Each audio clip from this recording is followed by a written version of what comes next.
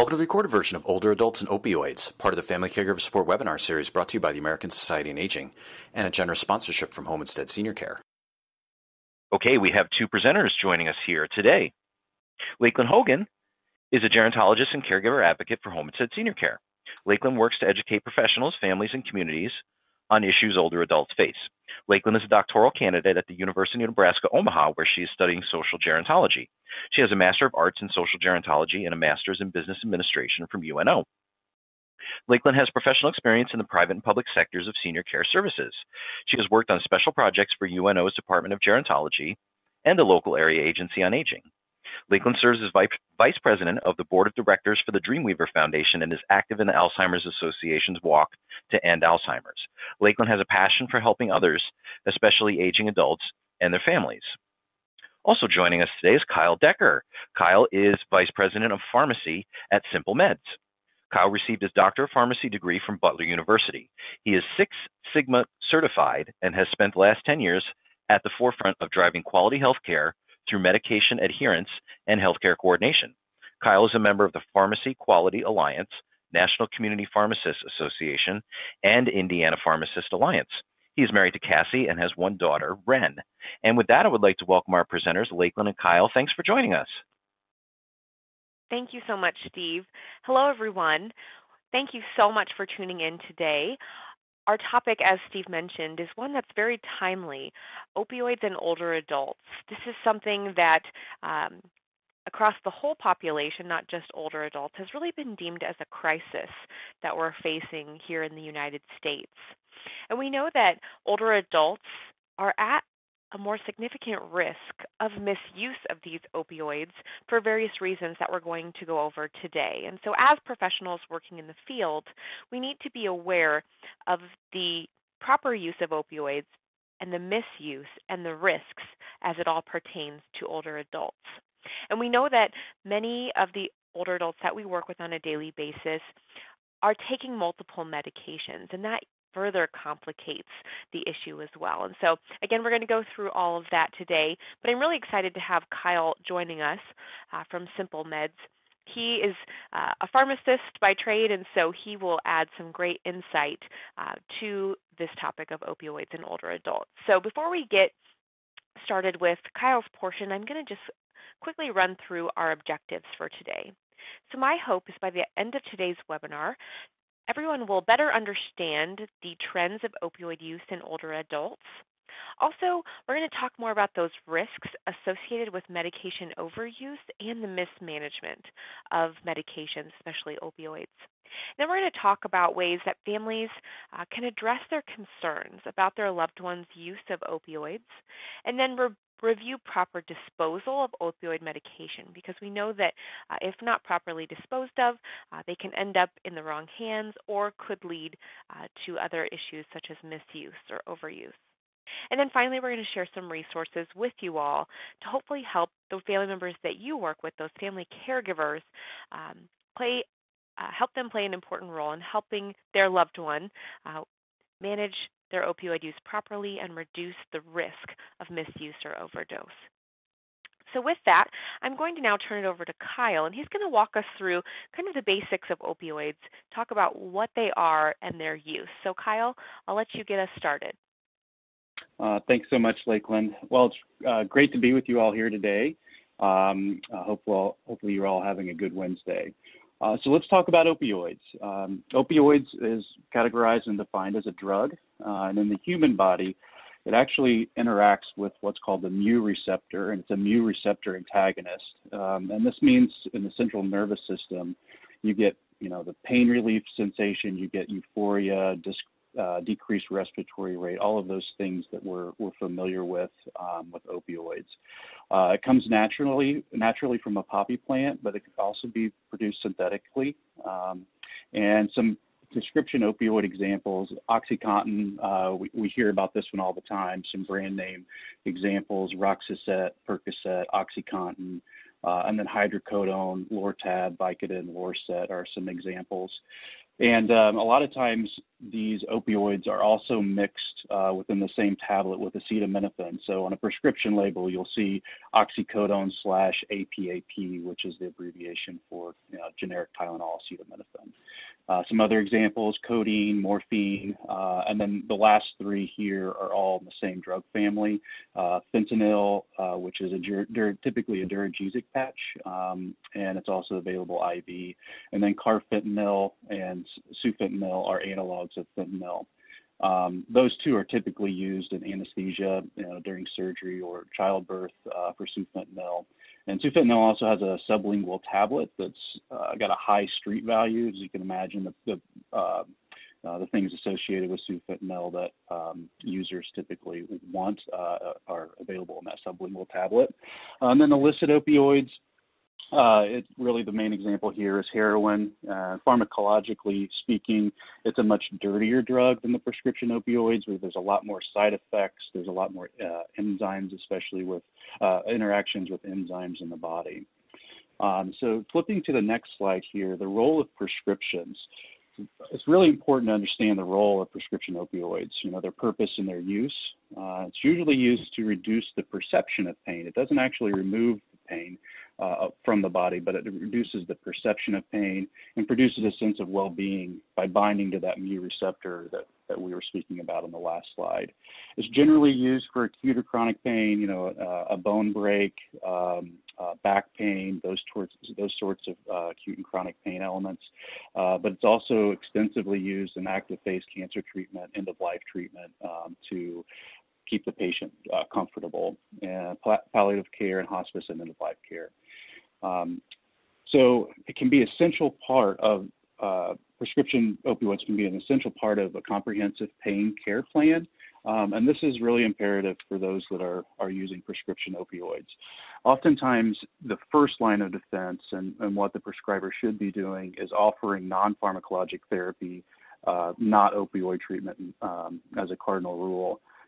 This is really all about taking the first step in avoiding opioid use. That's something that we want to reserve for chronic pain, for acute severe pain, those sorts of things. So the goals of chronic pain therapy are decrease the pain, increase function, improve overall quality of life, and then prevention and elimination of unnecessary suffering are the keys to successful management of chronic pain. I know we probably all have some sort of story or real life scenario where opioid use has impacted your life. I'm going to take just a second and share one that affected me very closely. My cousin was a world-class swimmer. He had a full ride scholarship to a Big Ten school. I know he's not an older adult, but it affected his life none the same. He was in his sophomore season. He tore his rotator cuff, and post-surgery was prescribed Percocet, and then they took a step down to Vicodin, and he quickly became dependent on those types of medications, the opioids, and unfortunately his life spiraled out of control. He ended up dropping out of the swim team. He dropped out of school. He ended up moving back home and getting involved with the wrong group of people while he was out seeking for whatever he could get, whether it's black market opioids or heroin. Luckily enough, my aunt and uncle were able to intervene, and long story short, he was in rehab for almost 5 years to combat the opioid addiction that he was having. Luckily for us, he's doing much better now. He's clean. He hasn't been using, and he's out in the workforce. So it's a success story, but many times it often ends differently than that. So let's talk a little bit about the side effects of opioid use. I'm just going to go down through this list and kind of give you some indication on how often this happens. Constipation is what we hear of mostly in the pharmacy world. This can affect up to 90% of those using opioids. Dry mouth is almost a sudden onset and happens around a 25% frequency, as well as nausea.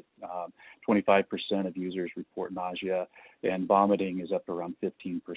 So a lot of side effects involved with these type of medications. It can decrease appetite, drowsiness in around 15% of users, confusion and impaired cognition, tolerance and increased sensitivity to pain are linked really at the hip. As we talk, those receptors in the body over time, once those are activated over and over again by an opioid agonist, what happens is the body adjusts those receptor levels, and you have to use a higher dosage of the opioid to get the overall same effect from the medication. So that's really important and something that needs to be monitored, just that tolerance. You want to make sure that you're not the one that's increasing the dosage. You need to talk through that with your physician. Physical dependence and psychological dependence is over 10% of users almost immediately have that physical and psychological dependence from these medications. And then depression, typically with chronic usage of opioids, but it can be an acute spectrum as well. And then, like I mentioned earlier, increased sensitivity to pain. So really what we want to talk about here is what you want to do as an older adult is discuss these types of the side effects with your healthcare provider before you start the opioid, and then after starting the opioid, if any side effect occurs, you need to communicate that to your provider. There are some things that healthcare professionals can recommend to reduce some of these side effects, such as taking them during certain times of the day, having exercise regimens in place or bowel regimens to prevent constipation. Oftentimes we see opioids and Miralax prescribed simultaneously just so that that constipation element doesn't come into play. The next slide, we'll talk about risks associated with opioid use. It's really key to consider the risk of opioid misuse in older adults. Typically, it's recommended that opioids be prescribed at the lowest effective dose, which is around 25 to 50% of the adult recommended starting dose, and then slowly titrating to minimize the adverse effects, particularly those in patients older than 70 years old. The dosage should then be reassessed at least every 4 weeks, but it doesn't hurt to do it more frequently than that, even as soon as a week after initiating the therapy. And we really want to start with the immediate release formulations and then work towards the extended release and long-acting opioids later, just so that we can reserve those medications for more severe pain as that takes place. And then really, what's really important about misuse is what it could lead to. So infectious diseases, from injections, HIV, hepatitis C, those types of disease states. Withdrawal, organ damage. I referred to the acetaminophen combination with opioids. Those play into effect with one another because they're both cleared through the liver. So overworking those liver enzymes can cause organ damage as well as other organs, not just the liver. And then increased risk of death with when taken with benzodiazepines or consumed with alcohol. Alcohol is another drug that is eliminated by the liver, so you can real quickly cause liver damage and liver scarring by taking acetaminophen, opioids, and alcohol together. So for older adults, we're really more concerned about the last two, organ damage and using multiple substances. And Lakeland's going to take you through additional consideration for older adults and opioids. Thank you so much, Kyle. That gives us a really good idea of, what opioids are, their use, and some of the risks associated. And I know, as you just mentioned, there are some things that impact older adults and some special considerations that we need to make when talking about this topic. I'm sure many of you work with older adults on a regular basis and know that they are likely to have a higher number of chronic conditions, and oftentimes they have multiple, or comorbidities. And so oftentimes along with those chronic conditions are drugs or medications that are prescribed to help with the managing of those conditions.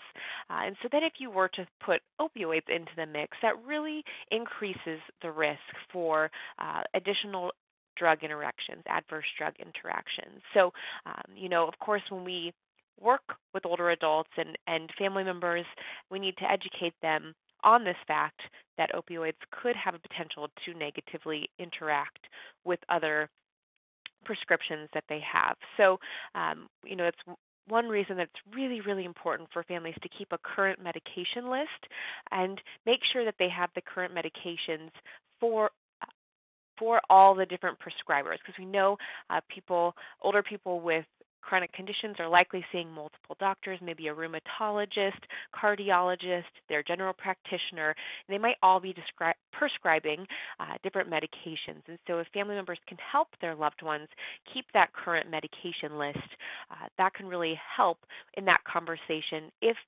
the provider feels that opioids are necessary to treat their pain for the various reasons, then the family members can say, well, this is their current list of medications, and then talk through any sort of drug interactions that could occur.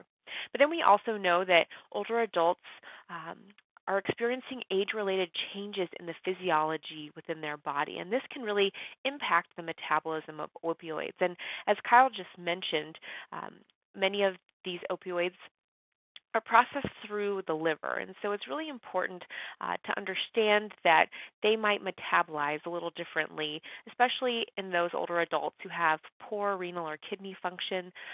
They might have a harder time metabolizing those medications, and it could cause adverse effects. So again, one important consideration is those various physiological changes that are happening within older adults. And then the last one on the slide here is changes in cognition, language, and hearing.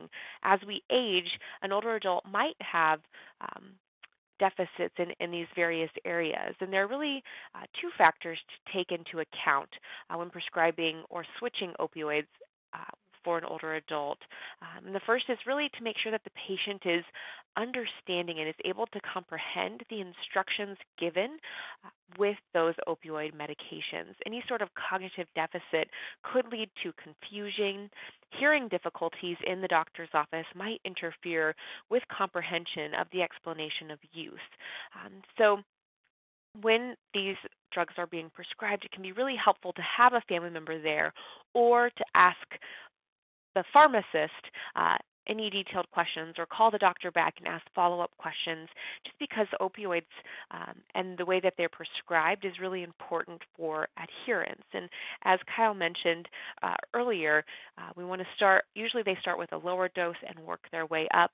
And so we just want to make sure that older adults are checking in with their provider to make sure that they are following instructions for these various opioid medications. And if they do feel like their pain isn't being treated properly at the current dose, before increasing that dose, checking back in with their provider. But again, this is being able to understand how the drug is used and how to understand how to properly dispose of the medication is really important after treatment has been completed. So we just need to be aware of these types of considerations for older adults. And I have just a few more here on the next slide. We do know that with older adults, there are some barriers to treatment of pain, and this can result in the undertreatment of pain, which can really impact an older adult's quality of life. I know many older adults who experience chronic pain, and so often they're reluctant to disclose that pain for various reasons. You know, patients might not always be forthcoming about their pain because they don't necessarily see it as important. They think it's a normal part of aging. The aches and pains of getting older are just normal and part of everyday life, when in fact it could be caused by something that is treatable. But yet they're still reluctant to disclose that to their provider. And older adults are sometimes less sensitive to pain, and so they might underestimate the amount of pain that they are in. And really, you know, pain is subjective. Pain to one person is going to look a lot different compared to another older adult. So that's why the assessment of pain is really important, to make sure that the pain is being treated properly. And oftentimes older adults, they might experience pain in the face of significant events, such as losing a spouse or losing their independence. They might be going through mourning or depression, and this might manifest in pain, but they might not see disclosing that pain is important. And so we're going to talk a little bit more about the emotional pain in addition to the physical pain in just a bit. But also, in addition to being reluctant to disclose pain, there might be poor communication that really hinders that pain assessment. I just mentioned that sometimes older adults feel like it's a part of normal aging, and so they don't communicate it as accurately, or maybe they'll downplay it to their provider. But again, it is subjective, and pain tolerances differ from person to person. So it's important for the provider to really do a comprehensive assessment of the levels of pain, and important especially before recommending that treatment. And for some older adults, polypharmacy might be a concern, and I mentioned earlier the importance of having a medication list to make sure that the family has the most up-to-date prescriptions that the older adult is taking in order to reduce any event of an adverse drug interaction. And then some older adults have opioid phobia, which really is important for providers to understand, and then they can educate their patient on opioids. Kyle just did a great job of educating us all on what opioids are, the use for opioids, but some older adults might still have a fear of using them, and this could be due to maybe a past substance abuse issue that they themselves have experienced or have watched a family member go through. And they might also be a little spooked by the recent media that has been focusing on this opioid crisis. And of course, it's good to have concerns about opioid use and to really get education from your provider on it because of the risks associated with it. And then they might also be needing some education on tolerance of these medications. Again, it's important to explain to the older adult and to go low and slow. That's kind of the slogan is with these opioids, is to really start with a lower dose and then increase over time if the pain tolerance becomes an issue. And then, of course, dependence and addiction. That is very important to be aware of as a concern or a barrier for older adults in opioid use. It's really important to gather the older adult's medical history, again, especially if there's been past substance abuse before prescribing opioids. And we're going to talk a little bit later about how important it is to try those non-opioid interventions first before prescribing opioids, because there are a variety of things that older adults can try to manage their pain that are not using opioids. So again, it's important to keep in mind that older adults might underestimate their pain or may downplay it, but we don't want their pain to impact their quality of life and want to be able to help them manage that pain in a way that they're comfortable with and that will, again, not lead to any sort of opioid misuse.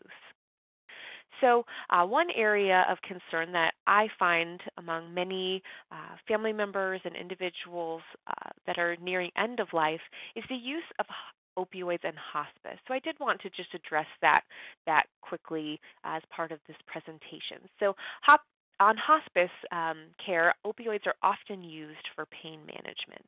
And sometimes there's a misconception around this. Many families that I've worked with over the years have said that they're afraid to give their loved one these opioid pain medications because of the addictive properties. However, when opioids are used according to the guidelines, it really can help to manage pain. And in the case of hospice, it's likely not to be addictive. Studies have actually shown that when pain is managed and well controlled for an individual with hospice by the use of pain medications, including opioids, people actually live longer than those with the exact same condition whose pain is not well controlled. So when used properly in hospice, again, studies show that people can actually live longer. So it's important to keep in mind that the goal of hospice care, palliative care, is to keep the individual comfortable. And again, the same rule for general opioid use is often applied to hospice. Go low and slow. So starting with lower doses and increasing as needed.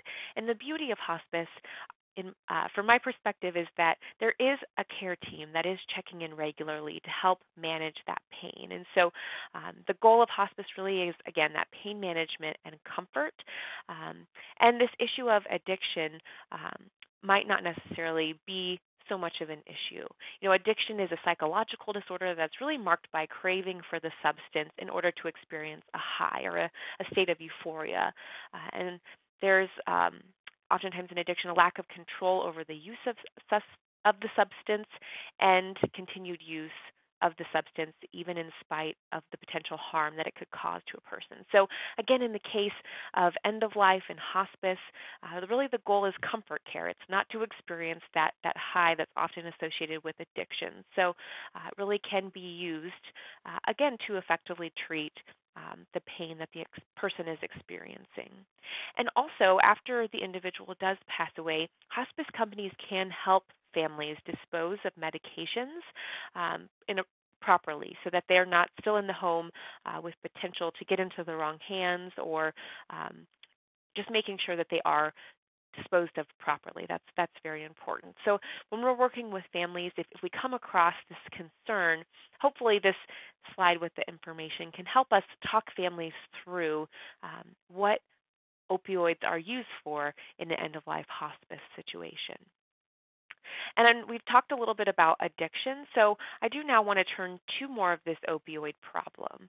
And we do know that opioids have been overprescribed in certain situations, but because of the heightened awareness of this opioid crisis, this problem is slowly being addressed. Providers are starting, again, with those lower doses, prescribing them for shorter periods of time, such as several days or a week's worth instead of a month or so forth. And as Kyle mentioned, it's really important to reassess pain every 4 weeks or more frequently to make sure that that is the proper dosing. And so with this more controlled prescribing, hopefully over time this will help to curb this crisis that we're seeing.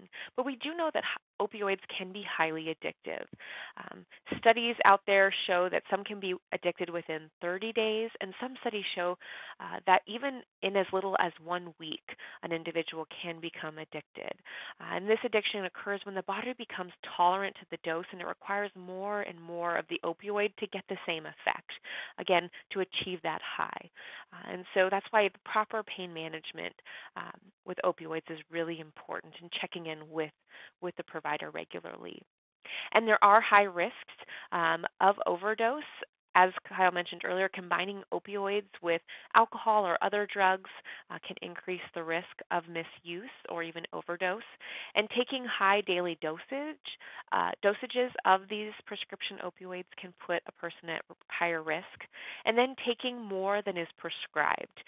We talked a little bit so far about once a prescription is given, it's important not to increase the dose without checking in with the provider because, again, it can put the individual at risk.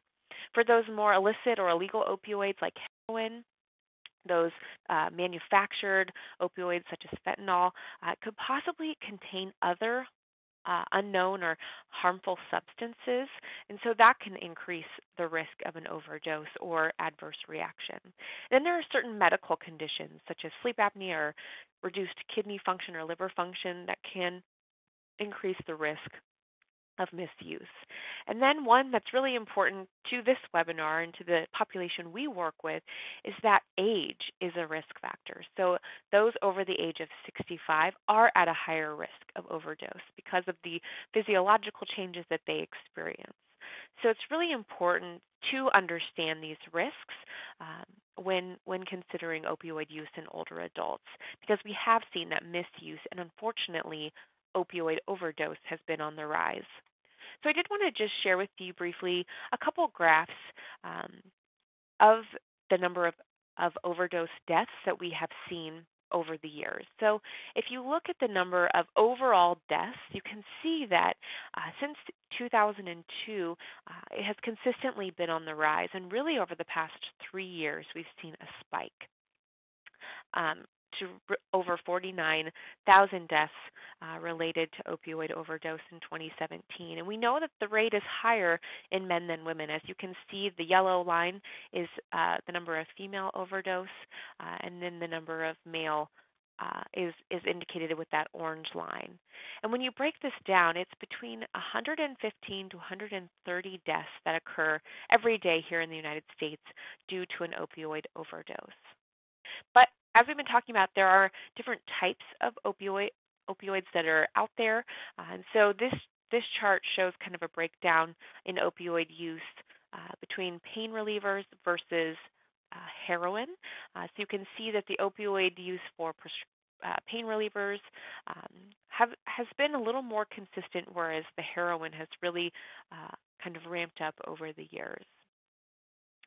So, of course, these numbers in and of themselves are what is causing such kind of a media outcry for this opioid crisis. How can we as a society tackle this issue? And so a lot more attention has been put on this issue, but for our population that we work with, older adults, it's important to kind of separate those statistics out so we can get a better feel for how this is truly impacting the population that we're working with.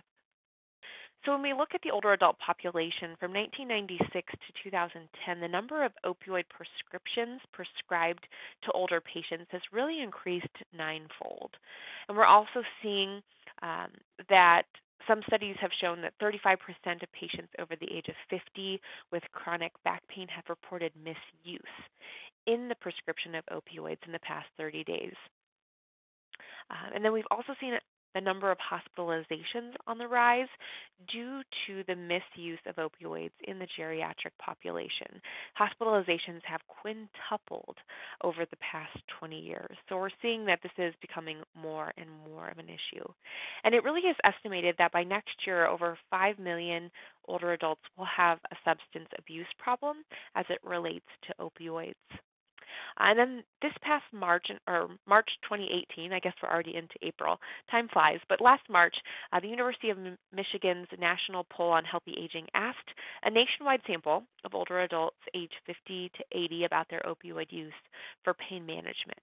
And they found that 1 in 4 older adults, or about 29%, say that they filled a prescription for an opioid medication in the past 2 years. And half of those respondents had left the opioid medication, still had the leftover opioid medication, and very few had disposed of that leftover medication. So that study goes to show, that many older adults, 1 in 4, have a prescription, but less than half of them are disposing of them after they are done with their use. And that can be problematic. It can get into the wrong hands. And so it's really important to educate family caregivers and older adults on ways to properly discard of medication. And we're going to get to that towards the end of the webinar today.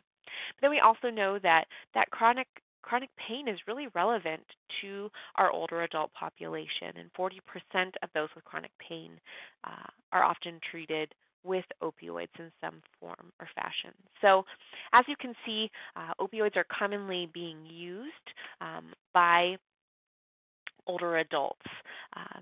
And so I'm going to just talk a little bit more about opioid use in older adults here on this next slide. And so as we mentioned, age is a risk factor for opioid overdose, and studies have shown that rural older adults are at a higher risk as well of overdose. So there's been a focus on rural medication management when it comes to opioid use. And again, chronic pain is very common among this age group, and so that is one reason that opioids have been prescribed, but we also need to consider pain just beyond the physical pain.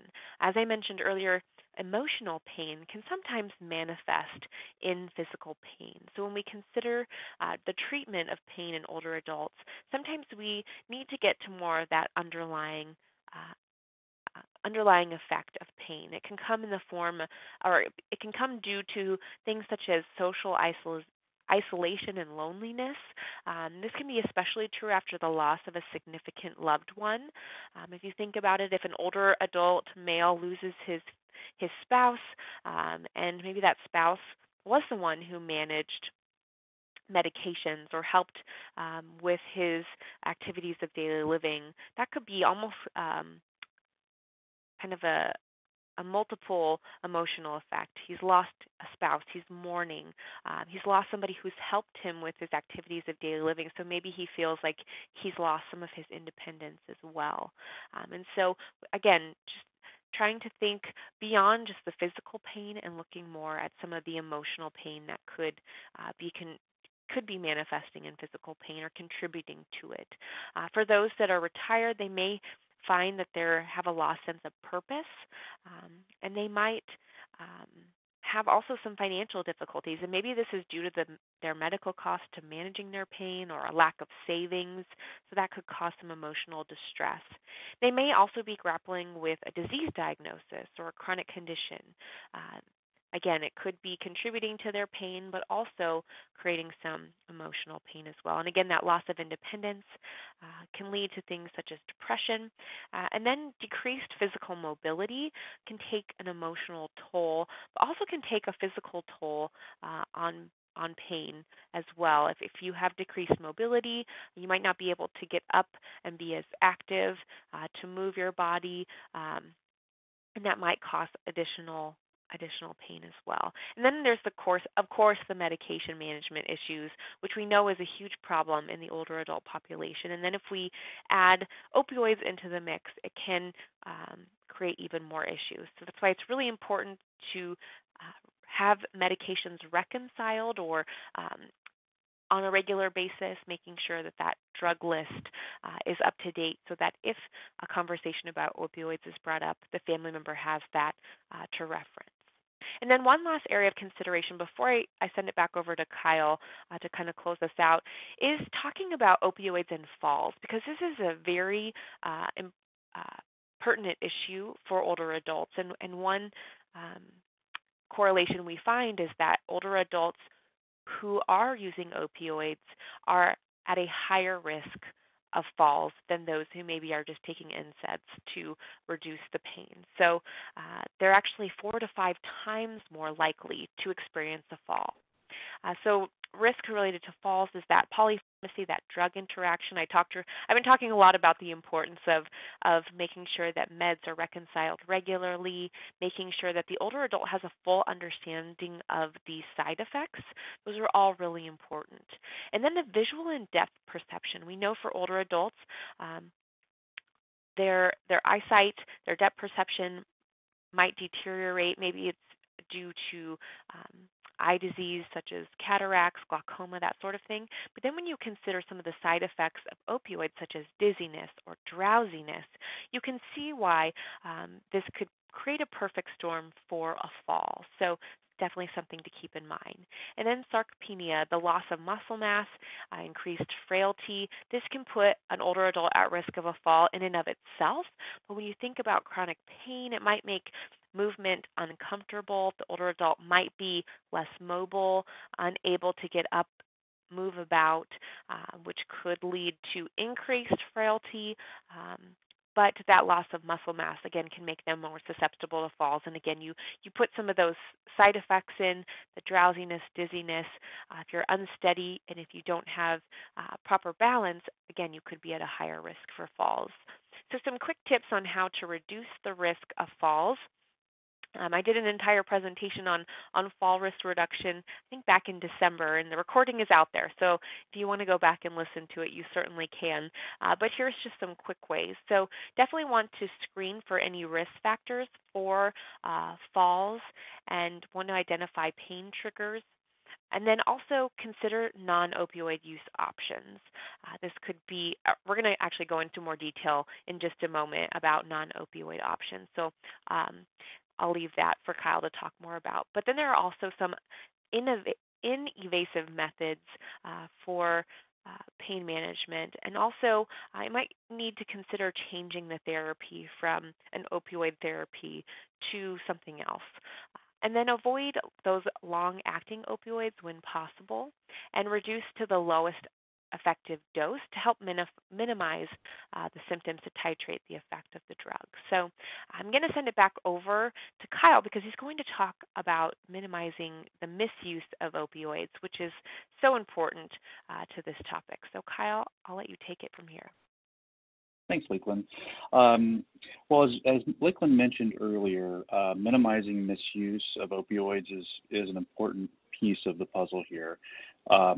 And the main thing that we want to talk about is trying non-opioid pain management options first. And I think that we're really starting to see this in healthcare. Prescribers are implementing this prescribing policy and evaluating the level of pain of the individual before prescribing opioids. So as mentioned, non-opioid pharmacologic therapy, NSAIDs or non-steroidal anti-inflammatory drugs, that's a mouthful, I know, but drugs in this category, Tylenol, Advil, naproxen, those over-the-counter medications that aren't opioids should be used first line as long as there's not other contraindicated issues with the individual. Cognitive behavior therapy, medications or depression, for depression or for seizures. So we see this a lot, especially in older adults. Amitriptyline, clomipramine, and doxepin are the three main ones.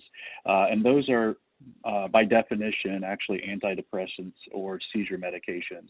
But they seem to really help with pain management in folks, especially baseline pain management up front in the beginning of pain symptoms.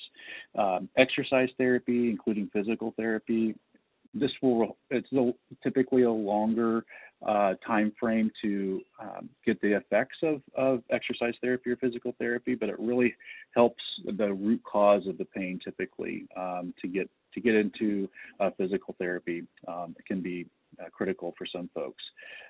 Intervention therapies such as injections, there's other non-pharmacologic interventions, relaxation techniques, exercise and weight loss. A lot of pain for individuals is associated with carrying around extra weight. So it's really key to exercise and have that weight loss feature in someone's plan. Local heat applications and other therapies such as massage or acupuncture are also very helpful.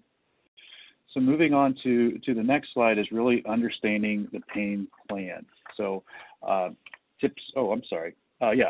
understanding the expectations of pain management. So more tips to minimize misuse.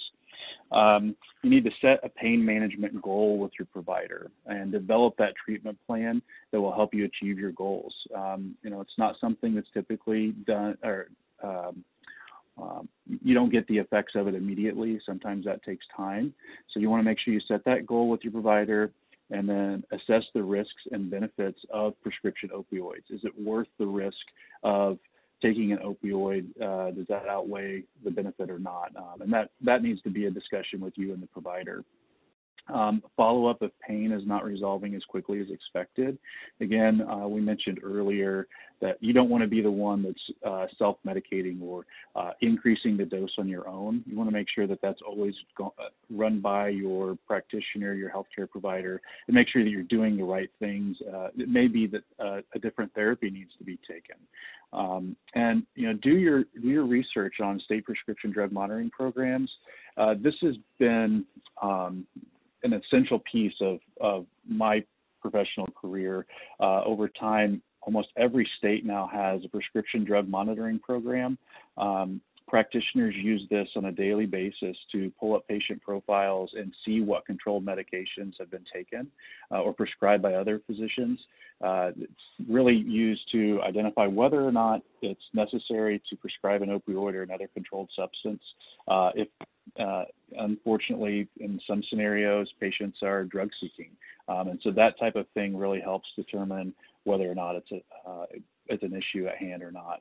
A lot of doctors nowadays are doing required urine drug screening during the course of therapy just to make sure that there isn't anything else illicit going on, to make sure that the opiate that's being prescribed isn't having an interaction with some other type of drug that's being taken.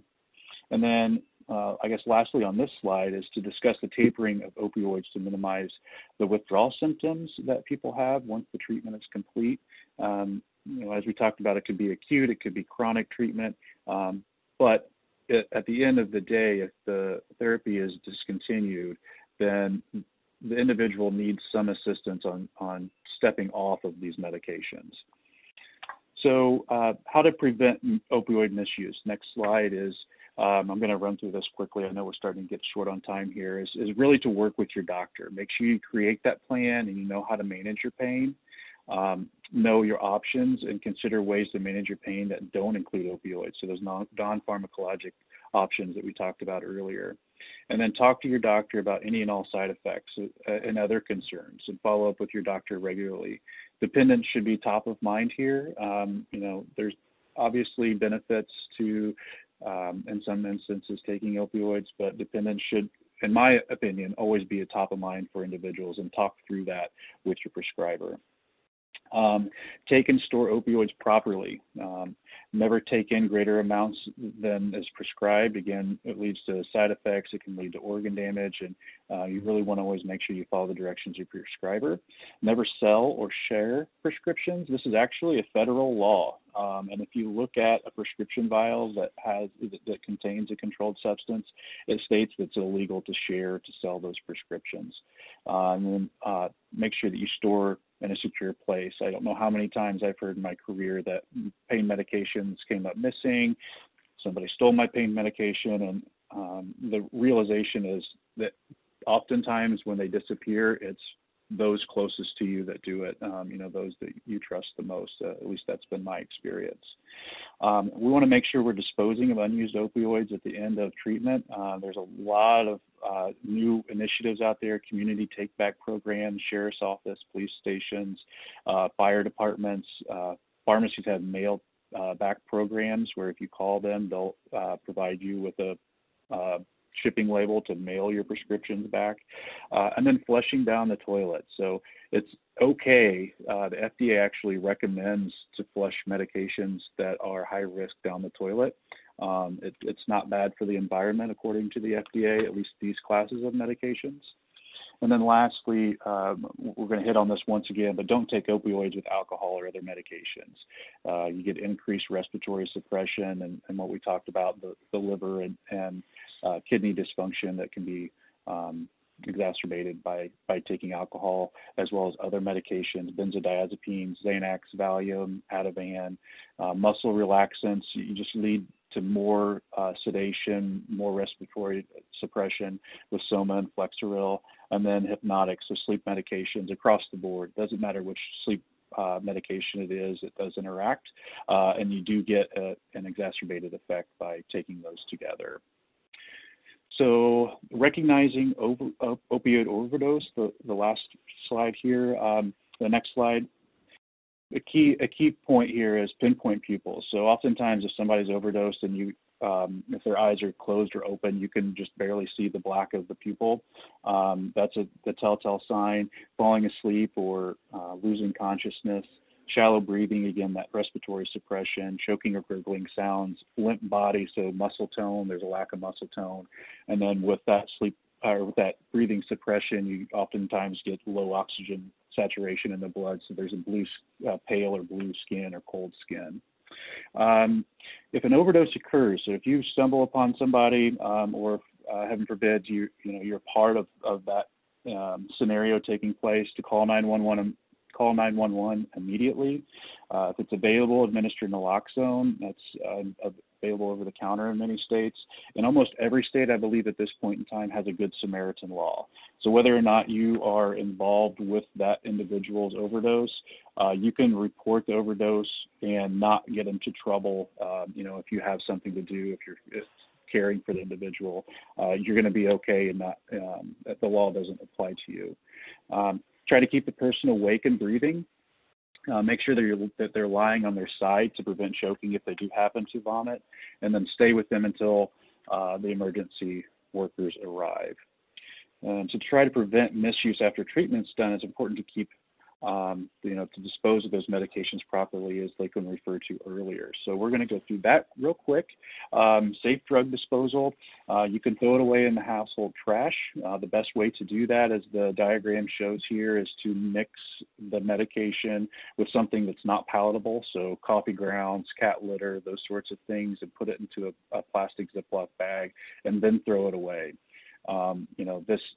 It's amazing. Drug seekers will take medication, even if it's, gross, what we would think is adulterated medication. They'll still take it. And so it's important that you do dispose of it correctly, and when you're done with it, to get rid of it. And then the last piece here on disposing is to scratch out your information. So people that are opiate users that are kind of in that desperate mode, they can track back on people, look at prescription vials, and find out if you have prescriptions for opiates or other controlled substances, and track back, and theft is a real problem there. Like I referred to earlier, flushing medications down the toilet is recommended by the FDA, so that's okay to do. And then, as Lakeland mentioned earlier, hospice companies can also dispose of your medications for you. And now I think Lakeland's going to close with some resources. Thank you so much, Kyle. That was all such great information. And I do have just a few resources left to share with everyone. I know we've been talking about the National Take Back Day, and I did want to let everyone know that it is coming up this month. April 27th of 2019 is National Prescription Drug Take Back Day. And so their website there is takebackday.dea.gov. So on that site, I believe they have a toolkit. So if you work for a facility or want to post this information at your local faith community or senior center, or maybe you're a part of a gym, post it on the bulletin board. There's information there. And if you can't make it to the Take Back Day, you can't get there on the 27th, there is year-long round drug disposal locations that you can find on the same website. And again, that's takebackday.dea.gov. And then a lot of local pharmacies now have a secure drop box where you can drop off medications such as your CVS or Walgreens. Just give them a quick call and see if they are willing and able to take back those types of medications. But it's really important, again, as we've been talking about all along, to properly dispose of these medications that can be so highly addictive. And then some final resources for you. The Substance Abuse and Mental Health Service Administration has a great website with some great information on this crisis, so I'd encourage you to visit that site. They also have a national helpline, so if you are having issues, you can always give them a call. Their number is listed there on the screen. And then there's a RX awareness campaign that the CDC has put out, and the website is there, cdc.gov/RX-awareness.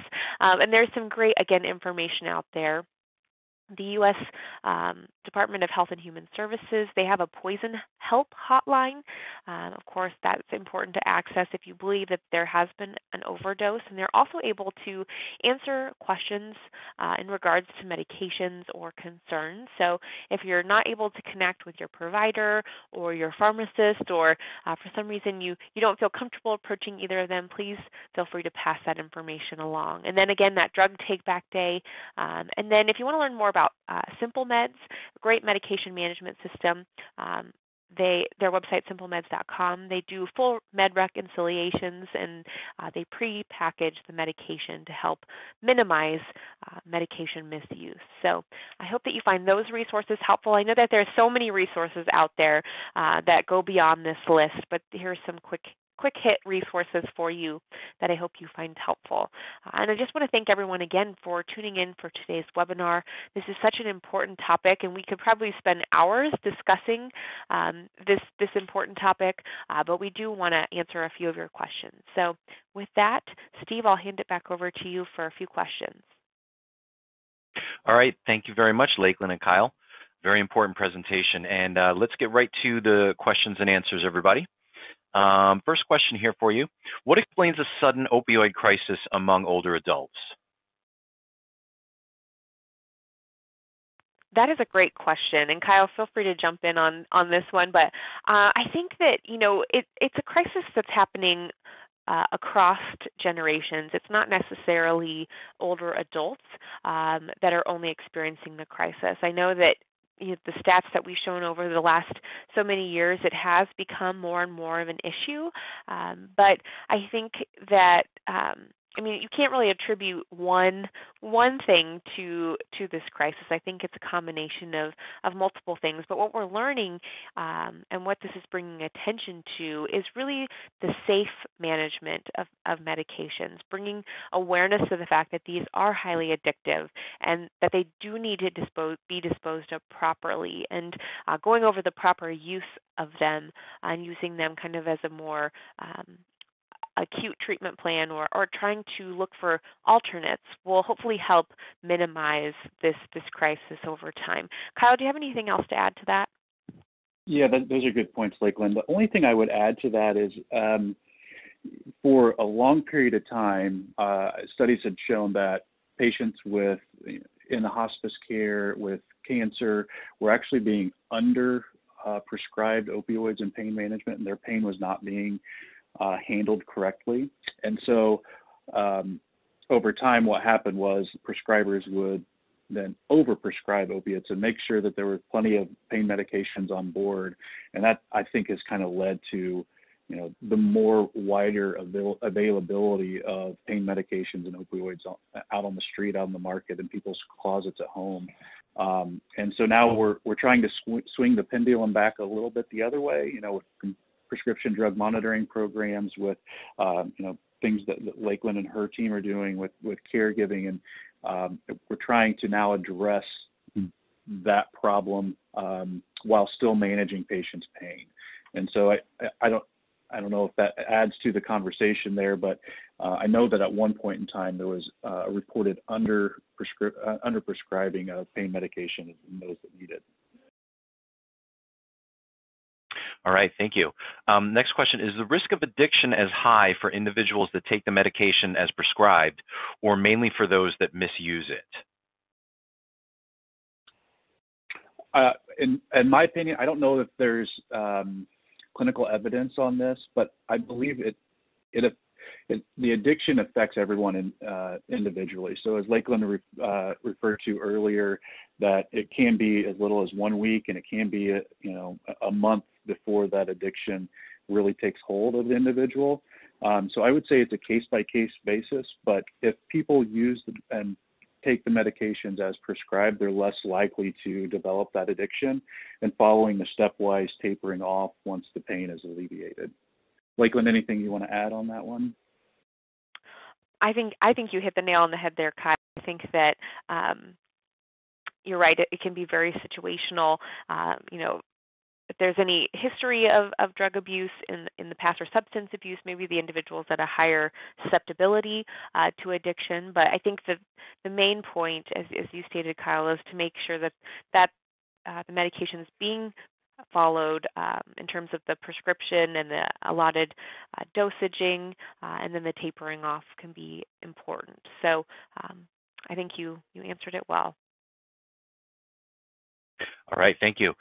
Next question. If you have a patient who you suspect or have concerns about they might be misusing or abusing opioids, how do you recommend bringing these concerns up to them? A very difficult conversation.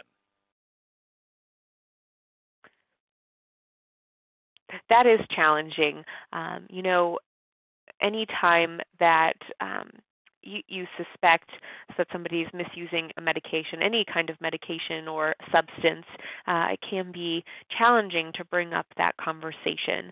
I think it also kind of, I believe, would depend on the relationship between the individual and the patient. So, if you're a healthcare provider, that's going to be a different scenario than if you're a family member.